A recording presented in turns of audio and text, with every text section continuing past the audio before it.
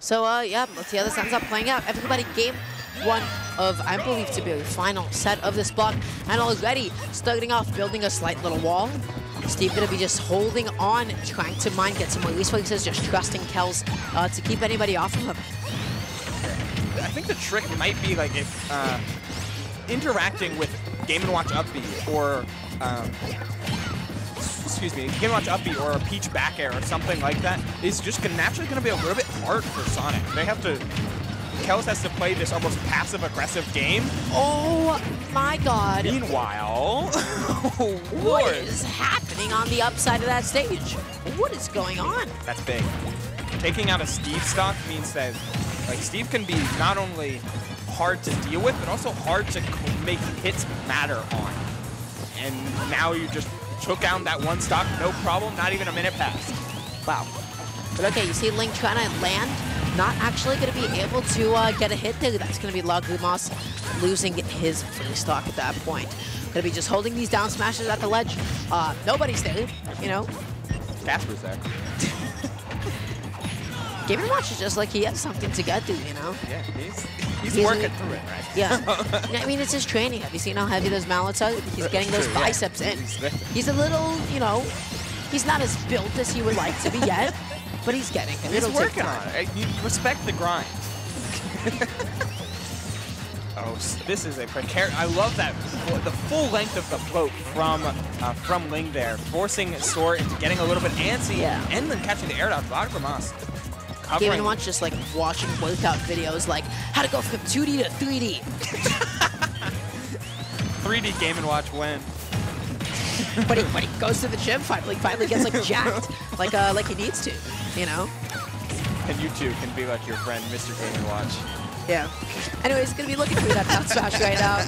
Oh my gosh, gets that one up, dashing back a little bit. Love that target switch from Kels, alas, a little bit too late, not fast enough to actually punish Ling in time. It's getting super precarious, though. I mean, look at the stock count here. Ling just being super calm. Blue team very, very overwhelmed, it feels like, by the fact that Ling has just been using float to avoid Sonic's ground speed, but stay out of Soar's effective range. Yeah, really dangerous stuff. Oh, yeah. Okay, Ling trying to go for the FC now, doesn't actually find it. Now just going to be looking for a way to win punish. The up smash does get it. It is awkward because, like, the block, you know, disappearing would cancel effectively the end lag of the up smash. So he instead just, like, punish, like, the next best option. Now, as this game starts to get lesser and lesser, and as we're seeing the first stock of Ling not even drop yet, though it is closer than it seems with GRIMACE down to their last stock and in the middle of a Steve combo. Now, wait, hold on. Can't count them out just yet, especially as Kels makes it back to stage. Can they complete the edge guard? No, they side switch over to GRIMACE. Getting more and more dangerous by the second here, Dara. Okay, now just looking for a way to be able to land. Ling going to be looking for the back, and you know what? Just instead ends up getting that side beat. This is a 4-1 stock lead.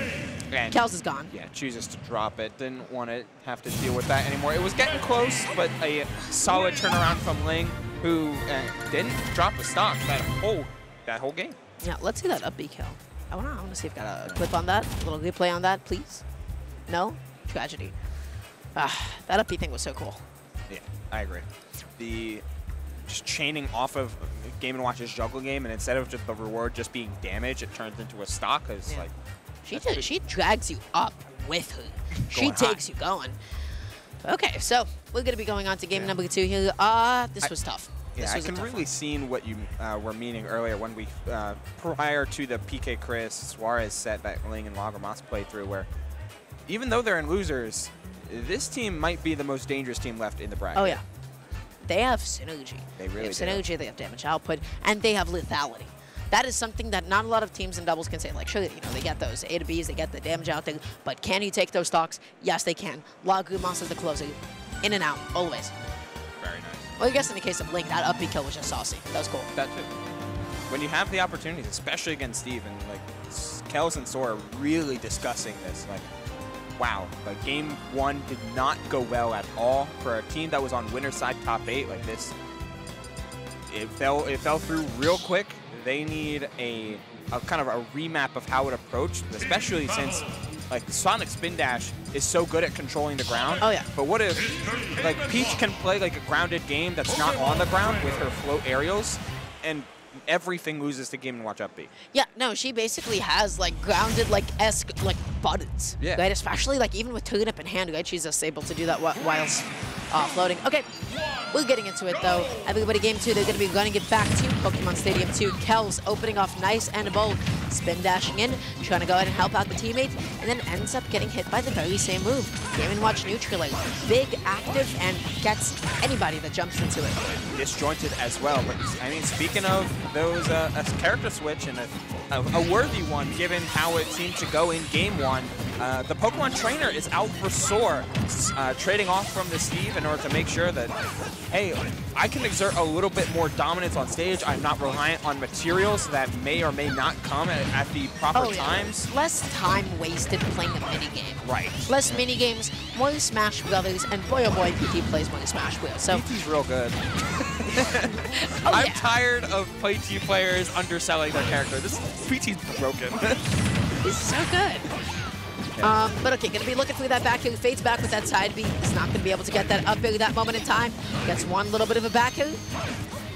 Now GRIMACE gonna be sitting at the ledge. Tries to go for that down smash, but Kels so clutch with that PCF tilt. Ling gonna be actually losing a stock, and GRIMACE too. What a switch. The coverage, throwing after all that shield discipline from Soar. GRIMACE tried to roll out of the situation, and it turned into a big opportunity for Sonic, though that down smash into forward smash comes in clutch, given how the deficit could have snowballed very, very quickly. Oh, yeah. But that's actually not going to be the stock quite yet off on Soar. Still going to be staying alive is what I would say, but then Ling goes out there. Link's movement, phenomenal off stage, by the way. Fading in, fading out. Kels had to keep getting back onto the stage because even she was afraid of how that Peach was floating. It's so devastating when you see just a Peach float in there, like Daisy's sitting there, and it's like, I have to contest this perhaps like giant back air or giant neutral air. And can you really afford to take that much damage as Sonic or as, I mean, you can as Charizard, but not that close to the blast zone. Oh, attempting as an edge guard from GRIMACE, though, looking to make some early stocks of their own. But I love get that back heel, yeah, the homing attack just able to come in so well. Kels not being put in tech chase, catches that landing, doesn't get that back heel. Tries to maybe catch a landing yet again. GRIMACE backing off. Now, I've got to say, Kels is interrupting the whole flow of this match. Somebody gets hit, it's okay. She's there, she's on top of it. She is playing so well. Oh, and the jab conversion as well, off of the simple 1-2-3 from Kels, converting into Ivy up air. That seems to be the place to be that Soar wants to stay at. Well, the more Ivy Soar, the better. And it's working out real well in this game, too, especially given how game 1 seemed to go. She comes back onto the stage, deals that much more damage. Okay, looking for that F-tilt, and okay. What a call out. You just did like the rock eyebrow raise to me in real time. Having seen that. I wish we got that one on camera. Oh my god. Alright. I guess that up be killed. I guess. It worked out. It worked out enough. Oh, what a combo. Off the back air as well. Off the up air chasing so far. Okay, there goes Ivysaur, though. Even stocks across the board, but you're going to need way more than just a couple strings to go in your favor. Can you close? This is going to be the question to answer.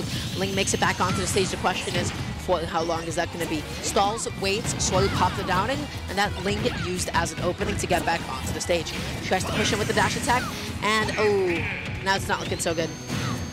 Oh, UDI was game 3 DI. Yeah, I think that was Ling saying, all right, we're going to game 3. I'm going to hold left, and we're just going to cycle it through because the Pokemon trainer changed the entirety of that, flipped the entirety of the paradigm of game 1. Steve was not present the previous game. Pokemon Trainer was present. Charizard and Ivysaur were especially present. Yeah. That up air is a big hitbox. That down air too is a big hitbox. And Ivy was setting up into a lot and closing a lot. It was excellently played from the part of Soar especially, and from the sheer dynamic change that was presented to the team of SuperGirlKels and Soar. And when Kels was like, okay, I don't have to play a 2v1 nigh constantly in order to make sure that Soar is a character. Oh yeah. Okay, then I have a Razor Leaf backing me up. I can side switch super easily. I can change my targets. I can play Sonic in this chaotic, like super fast-paced format and she's really making it look good. Yeah. So they're going to be going on to game 3. Yeah, I super agree with the switch. I think it helps a lot. I really want to shout out Kels' play again. She's always in there. She's always interrupting a lot. She's always getting a lot of counter hits. She's getting so many good punishes. She has just like so much presence, and it's so difficult to even keep her in disadvantage. She is slippery. Yeah. She moves. And it won't even be with like spin charge sometimes. Like she'll just like run up and jab people and then run away. It's like how do you catch that? How do you prepare for that? You kind of have to throw out preemptive hitboxes, which can get punished very easily and very harshly by Ivysaur.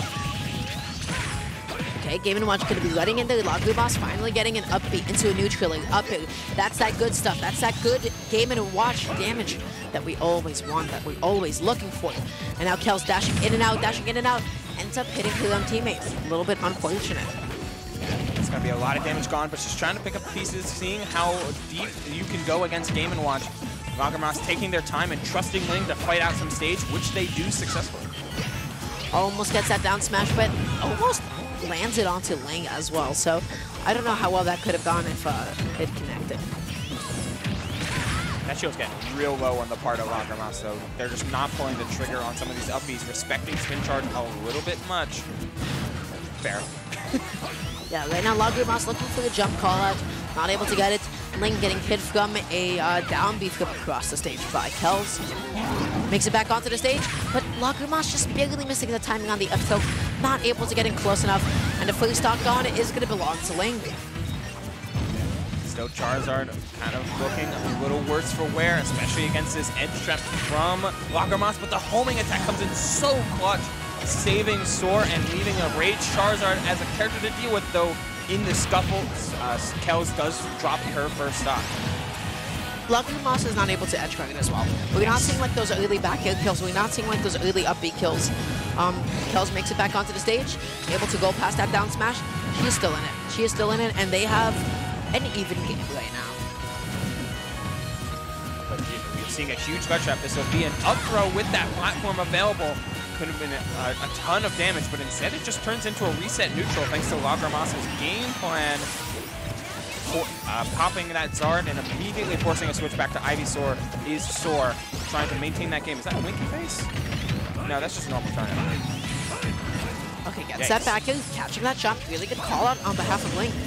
Oh no! The air dodge, the deep air dodge on the side of Lagermas. So hard, terrifying, especially since they went for it up B offensively and just had no resources to make it back. Okay, charges that up, waits a little tiny bit, looking for that F smash. Not going to be able to find at that point in time. Turn up in the hands of Ling, but the delayed grab from Ivysaur catches the spot dodge, and it hurts Ling on their final stock. Makes it back on. Lagermas not finding that back yet again. Kels keeps on coming down with the homing attack and is basically unpunished for it. Let's see if this combined ledge trap can do some favors, respecting some. Oh, put a bomb! Throw the bomb immediately away. Tried to snipe out Kels super deep. Didn't want to throw it towards the teammate either. Yeah, nobody needs that technology. Get it out of there. Not a fair fight whatsoever. Okay, now all of a sudden, Kels just looking for that up there, not able to find the pickup on Lagermas. Comes back in, sets up a tech chase. Wow. But Dude, there Kels was so on top of it until she wasn't. I mean, she's making the right plays, but sometimes Ling is too, and able to wrap up the offense that they showed up.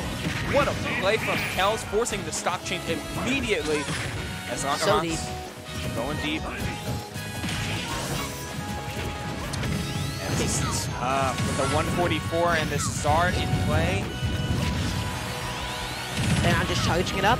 Going to be going through that forward. Ends up dragging down. I don't think that was intentional. She definitely did not want to land on the Talon City flat. Unable to close out the stock as Kels, though, and this would just be a back throw, trying to save the teammate, and the forward smash lingering on the, just after hitting through just about everyone, and it ends up closing out the stock for Lagermas as well. Now it's Ling has to power through both of sides of blue team, who are looking exceedingly healthy at the moment, Dara. Oh, yeah. Okay, right now just stuck coming back onto the stage. Lands with the down air and then ends up falling out of it. Ah, this is so difficult. Yes. But can you close out this stock here. A forward air, but the high recovery stuffs out any dream of a early stock on Town and City.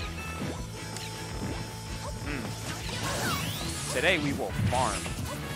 We are going to Farm Simulator. Will she pull out another root vegetable? Will she pull out a weapon? Who will know? Of the spring hitter. That's. All right, here's a thought. As we're watching just the slow burn of a 2v1, Kels and Soar not trying to risk too much. There it is. Just needed a strong hit in air. Just needed the setup. Should Peach be able to pull Beam Sword in this game? Everyone did great. Should, like, ethically? Ethically, yes. Yeah. I think it's funny what she does. I think it'd be pretty cool. Well, it'd be frustrating as hell, but I think it'd be really funny. Oh yeah. She just like gets like this, funny little blade, and you're like, oh, man, I have this to consider now. Anyways, that was a slow boot of the game. Yeah. That was like slowly whittling them all the way down. It's hard to match Kels and Soar. Kels' stage control immaculate. Like truly mandating like a lot of the space, holding it down, interrupting, setting things up. Oh, it got real good. It got real bad real quick, especially given the positioning of Kels. Feels like she's doing that thing of where it's like bait your opponent in to make a big swing, and then you end up hitting your teammate as she dodges out of the way. Oh, yeah. She's doing such a good job of like doing a lot of feints in neutral with Sonic speed and pivoting back and forth into just like really the phrase become ungovernable, become unedgeguardable. That's the blue team. That was the blue team the entire last game. And this game already, they already have quite a bit of a lead that's already been amassed for themselves. Neutraling into up B, not fully connecting. Soar going to be stuck at the ledge. Ling coming down with the down air. And GRIMACE actually interrupting Soar's advantage state. Soar going to be slapping back though with that up B. Wow. Might be on the last stock, the last game of the losers run for Ling and GRIMACE. But they're not going down without any sort of fight. The deep edgeguard attempt was there, but the timing mix-up on Kels. Ooh, that's the berry, but Ling not able to capitalize on time.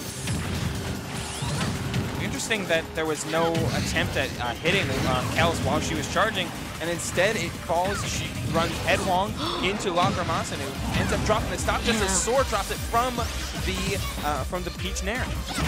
Okay, but the question is, how do you clean it up? One F smash is going to be the move of choice.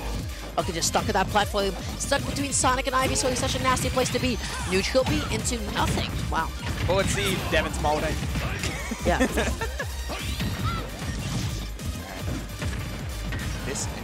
It feels like this is where Red Team really wants to be. Like, everything is progressing pretty much as normally, but GRIMACE becomes so hard to hit. So, like, you have to commit so much in order to take out this game. You know who's hard to hit? Ling.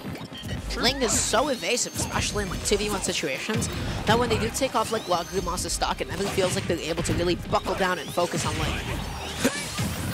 Loving Kels' movement right now. Like, it's so flexible, whether she air dodges the platform or not. When you use to go for spin charge, the timing is on point. Red Team trying to bring this to a game 5 where they're what the fly there. Yeah. Oh, and Kels coming in to protect her teammate as Soar ends up going for that option. Now the question is, how do you make it back onto the stage? Kels goes high, acts as a hitbox. Soar makes it back onto the stage. Their synergy is immaculate. And GRIMACE just waits for someone to fall into his down smash. Over and over again, it comes out, but no one's biting just yet. The back throw over to get the back air, but that time from Sonic. All it takes is that turnip, gets another... Waits out that air dodge. What happened? Ling got hit by something. That's hit by something or the other. Made it back on is what I would say until he just died yet again. And then into the F smash. Not happening anytime soon. Ling stopping that. Ling making sure that doesn't happen. And Ling doing such a great job of wrapping up this Sonic edgeguard. Timing the angles and prepping the edgeguard so well. And Soar doesn't make it back either. Last stock on a piece for blue team. What a combo. Kels taking 53%, but you know what? I'm not even sweating it because she has a lot of survivability onto the table. But that dash attack could have Game & Watch says otherwise. Getting up into that down smash, 91%. Unanswered. Kels needs to find a way to get back into this. Ling and GRIMACE are just on top of each, like, they're doing so well.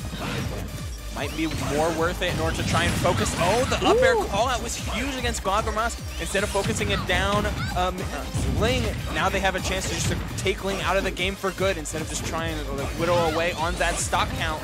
Almost finding that up air. That air dodge was almost a little bit too late for it to fully connect. But okay, so he makes it back onto the stage. What do you do? Who do you go for? Actually, Sonic. The bacon is coming out. This should be just a dash attack instead of a forward tilt. But no get up attack. Kels tried to jump instead of going for just the disruption, and now it's Soar having to make a huge comeback. But those tether cancels. Saucy. So saucy as always. The crawl And to the bullet seat? What is happening? Crawl back. Such good spacing into a misinput. That's so unfortunate. That's so funny. Not again. Stop with these reverse neutral bees. No one with bullet seed. Oh, he jumps away. Oh, Soar choosing just to go after GRIMACE. Like, okay, Ling, if you're going to play so far back, then I'll take this matchup. But the switch gets called out as we head to a Game 5 for our last set, Dara. This is a really back and forth match. Really I feel like something just like happened this game. Ling and GRIMACE at some point, a switch flipped. They just hit the nastiest combos. Their advantage, they became so aggressive, like in a second. Yeah, take the opportunities. I mean, that's the biggest downside as Pokemon trainer. While you have a frame 1 air dodge in that switch, and you have access to a lot of broader outreach thanks to things like Razor Leaf and Charizard's big hitboxes, Ivysaur's disjoints. We're not seeing much Squirtle, but the airspeed is still not a ton, and you can take advantage of that so well as both Game & Watch and Daisy, especially when both are going off together. Absolutely. So, going into this final Game 5 of the doubles losers quarters match. This is it. This is the grand finale of these two. Okay, this is not the grand finals or anything, but they should be playing like it. They have got to find an answer to the way that Game & Watch is like sort of landing and getting back onto the stage on behalf of like Kels and Soar. Ling and GRIMACE can still figure out a better way. How do I catch Sonic's landings? How do I get his burst options? And that's a question that's even difficult to answer in singles. What's your opening?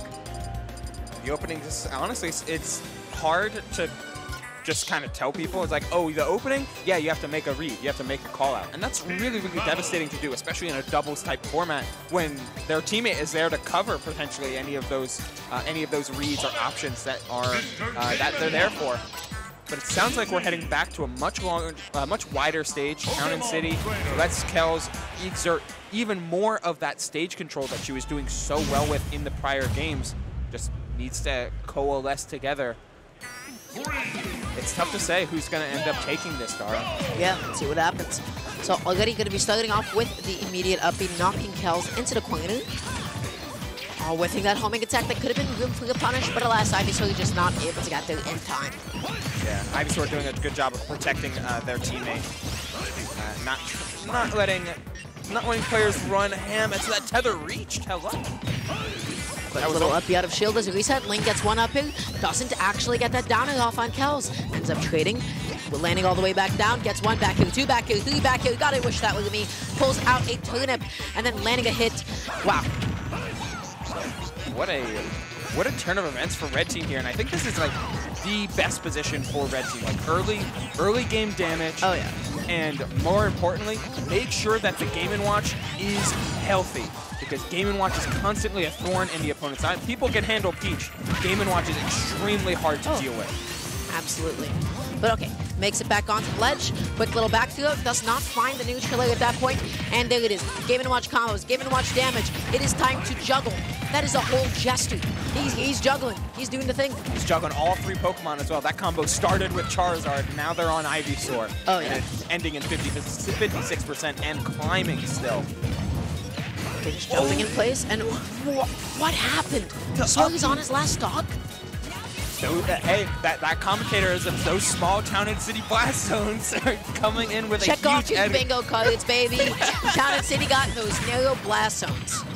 and it works into so much with that deep edge guard. And when LaGrimace is surviving and edge guarding like they are right now, we're working on a 6 stock here. Oh, they yeah. haven't even hit 100% yet. Oh boy, this is a tough game. This is so difficult to how like this set stuck into. Oh yeah. Okay, LaGrimace is going out there, doesn't actually find it, goes for the delayed option, but you know it's even more delayed. Ivy's Holy's up smash. That is a very, very light. Slow move with a lot of startup. For sure. The counter with the Toad there in order to stop the spin charge, the corner pressure that is existing between both of them, rolling on past the spin dash in order to make sure that Kels is on the wrong side into a forward tilt on the opponent. The side switch was there, and I mean, I said it as a joke earlier, but this could legitimately end in a 6 stock. Side outs? Nah, there is no shot. They're gonna take at least one. There it is. Beautiful timing. Okay, LaGrimace going out there through the back hill, goes back on with the up B, waiting out and punishing that air dodge. But not on the right side of Ivy's Holy, so ended up sending him back towards the stage. Ooh, a solid team combo there. Unable to get much more than that, though. Quick 43. Man, it's so hard to build this into a winning formula. It's so far behind, right from the 8 ball. And Kels couldn't continue. Kels couldn't continue because she ended up hitting her own teammate. Feel like they've been stepping on each other's toes a lot, but finally gets that back here. They both air dodge. They both get past the up B. Crazy that berry didn't result into an up smash, but a good mash. But there is Kels going a double parry. Wow. Edge guard. He got the 9. He got it. In a heart, yeah? Yeah. Here it is. Wow. That's the set. What a